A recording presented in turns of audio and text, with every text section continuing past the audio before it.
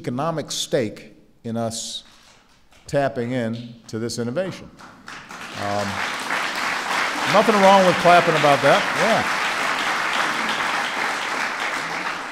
But as anybody who's ever watched a loved one battle with an illness, particularly a life-threatening illness, and I suspect that there's nobody here who hasn't been touched in some fashion by that experience.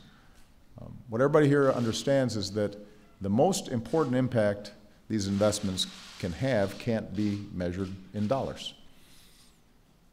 If we have an opportunity to prevent hurt and heartbreak for more families, if we have the opportunity to help people live longer, happier, healthier lives, if we have the chance to make sure that a young person like Alana, who stricken by a disease before their life's even really gotten going, if we have a chance to make sure that they're okay and cured and then able to make incredible contributions to our society, then we've got to seize that. We've got to go after that.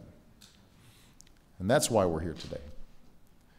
Because something called precision medicine, in some cases people call it personalized medicine, gives us one of the greatest opportunities for new medical breakthroughs that we have ever seen.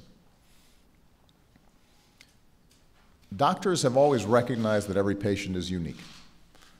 And doctors have always tried to tailor their treatments as best they can to individuals. You can match a blood transfusion to a blood type. That was an important discovery. What if matching a cancer cure to our genetic code was just as easy, just as standard? What if figuring out the right dose of medicine was as simple as taking our temperature? And that's the promise of precision medicine, delivering the right treatments at the right time, every time, to the right person. And for a small but growing number of patients, that future is already here. 8 out of 10 people with one type of leukemia saw white blood cell counts return to normal with a new drug targeting a specific gene. Genetic testing for HIV patients helps doctors determine who will be helped by a new antiviral drug and who will experience harmful side effects. And advances in technology means these breakthroughs could be just the beginning.